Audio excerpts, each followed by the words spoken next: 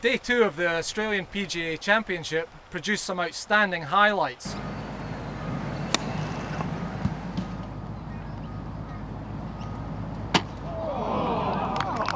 Our international stars seem to really struggle with the difficulty of the course and the weather today.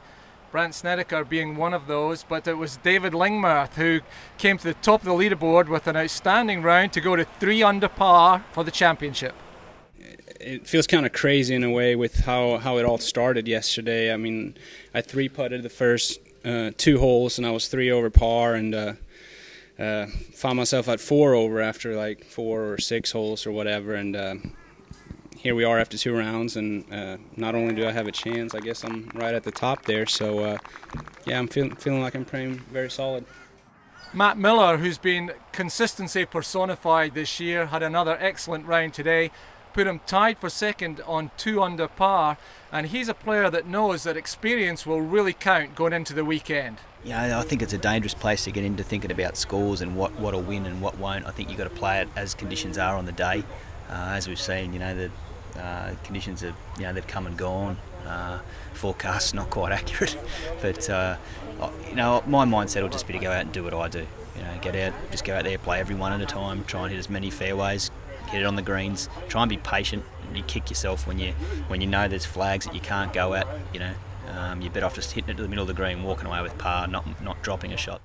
Ryan Gibson got off to a poor start today, but came back with an incredible score of 8 under par, which included 2 eagles on the par 5s, the 9th hole and the 12th hole.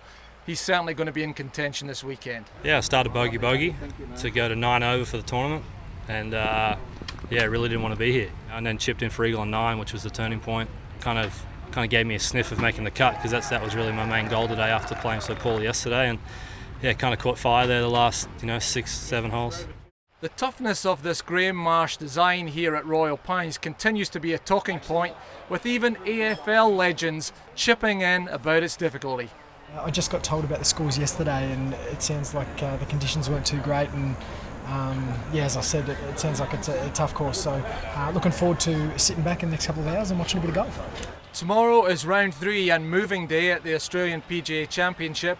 We've got David Lingmerth at 3 under, Mark Foster at 2, and Mark Miller, the local hope, at 2 under par. 12 players under par. It's going to be a close one. Conditions are favourable, so let's look for some great scoring.